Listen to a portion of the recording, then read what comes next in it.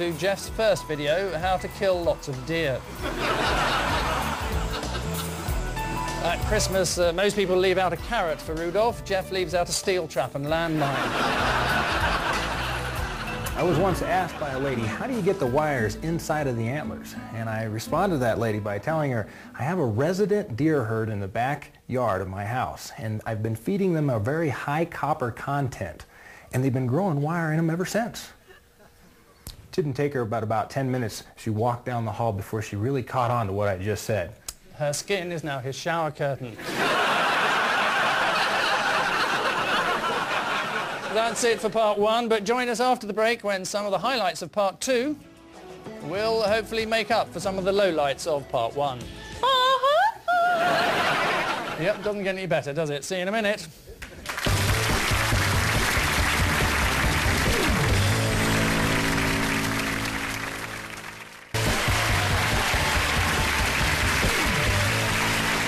Welcome back to Help Yourself, the show that helps you step by step do things that you probably had no desire to do in the first place. And what better example than this? Something called feminine movement. Not, as you might think, a guide to how to look feminine for women, but rather a guide on how to look feminine if you happen to be a 15-stone man. Hello, I'm Janaea Doyle, and welcome to your private consultation on feminine poise and movement. Does your first 3-second impression say guy in a dress? Or does it say feminine? Guy in a dress has it, I think. The way you walk is truly the most important aspect of your feminine image. Let me show you some of the common mistakes that I see a new transgendered woman make. How many of you have seen this look before?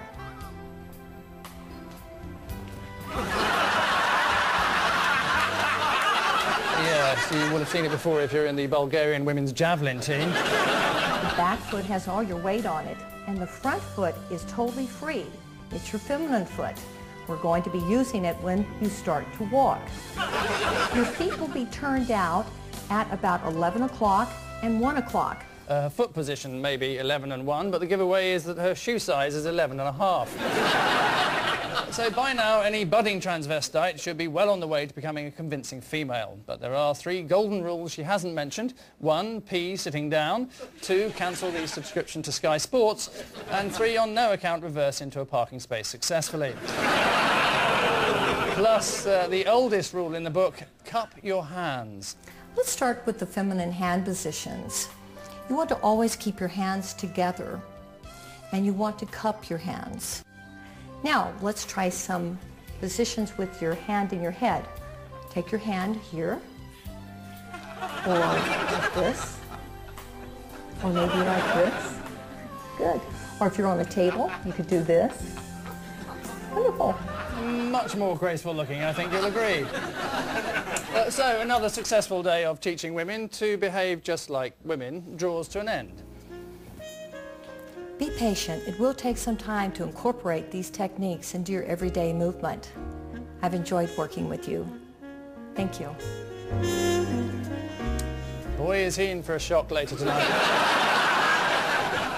I wouldn't want you to think that this program concentrates on the trivial. Many of these guides tackle a variety of serious social issues, and surely none more so than this. Patricia's Scarf Sensations. 30 ways to tie beautiful scarves. My name is Patricia Ryle. If you've ever thought you were the only woman in the world who couldn't tie a scarf right, let me ease your mind. I own a dress shop, Patricia's, in Northern California, and every day I hear women saying they love scarves, but they don't know how to tie them. That's Patricia's in Northern California, for any terrorists watching. So, what exactly are the 30 ways to tie a scarf? Fold the scarf in half, put it around your neck, bring the ends through the fold, pull up gently, fan out the ends, and you have the hangman. Then just stand on the chair and tie the other end to a beam. And we're going to make the knot necklace. Tie a loose knot in the center of your scarf, like so, and tie it around your neck. Brilliant. The knot necklace, or more accurately, the knot. Still, it's amazing how a scarf can transform a frankly rather plain-looking woman into a frankly rather plain-looking woman with a scarf. And now, on one level at least, our prayers are about to be answered.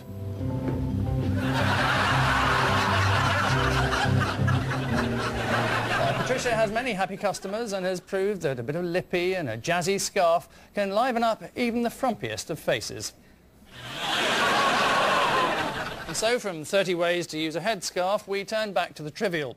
If you're a single woman, you may have wasted many hours going to pubs and bars only to meet a string of hopelessly unsuitable men. But now, with what we're about to show you, you can meet a hopelessly unsuitable man in the privacy of your own home.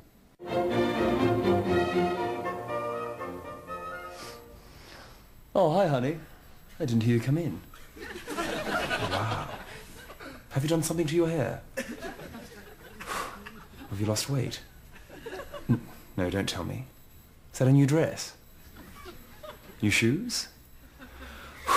Well, whatever it is, you look amazing. Although not as amazing as he thinks he looks. So who's this intended for? To be honest, no matter how lonely you are, you'd need to be pretty desperate to be flattered by an out-of-work actor talking into a camera lens in someone else's house. I got these for you today. For no particular reason other than to tell you that I adore you. And not because he's feeling guilty about that Puerto Rican waiter who snuck out of the flat just as you arrived. Hello? Oh, hi, John. Yeah, I'm fine. How are you? Why? What's happening tonight? Oh, I'm sorry. I completely forgot I agreed to meet you and the guys at the pub tonight. Yes, the pub being the Sailor's Arms, where it's leather night.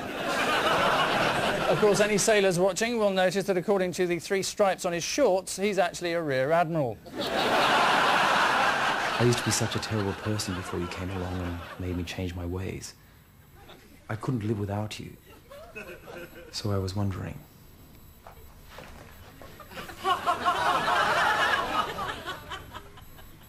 Will you marry me?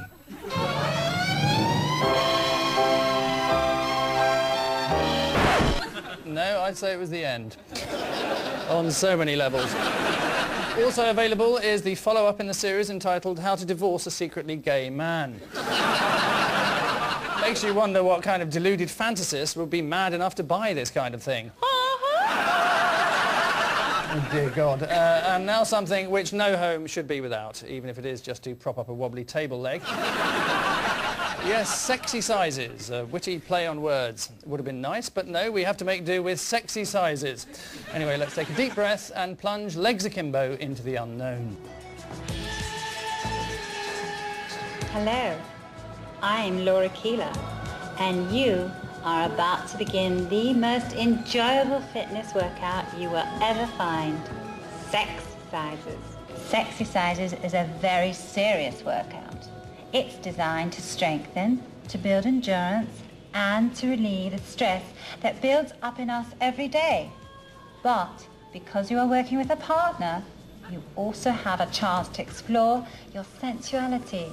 And each time you do the workout, you'll find something new about yourself or your partner. Like the fact that he's flatulent.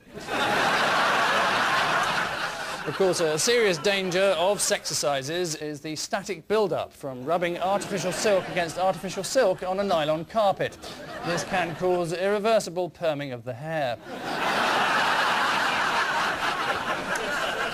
So let's have a look at some of the sexercise positions on offer.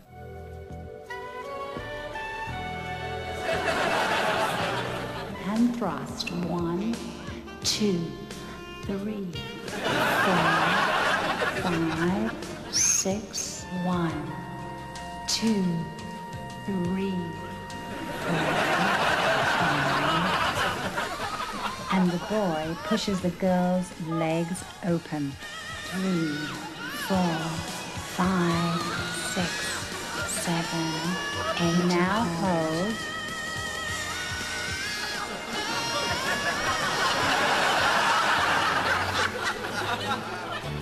Push back.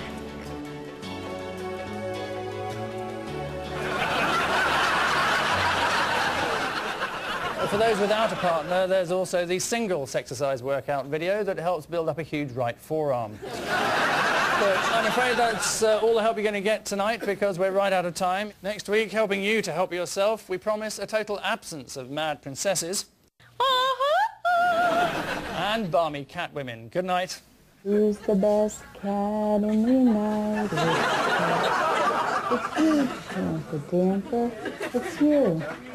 You're my cat and you're so good. You're the best cat in the neighborhood.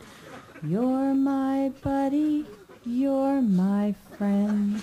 We'll be together till the very end.